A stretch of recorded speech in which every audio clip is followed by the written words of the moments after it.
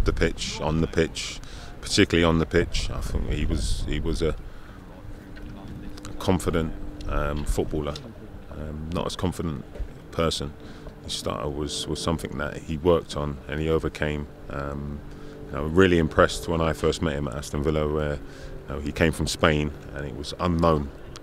He could speak fluent Spanish, and what he was a lover of football and enjoyed his time outside of football when we worked hard. And I think the balance he struck was a good one and one that fitted him, and he was very happy with.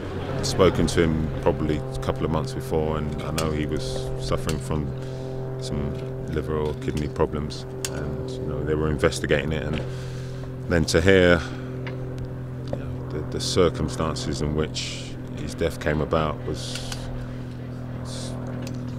mind-boggling. How such an excessive use of force, it appears, was needed or was thought required. As I've said before, I think that the investigation needs to be thorough, it needs to be fair, and it needs to be concise, because there has to be answers that come out of this that surely that the powers that be can learn from it, and maybe we can stop another unfortunate and appears senseless act of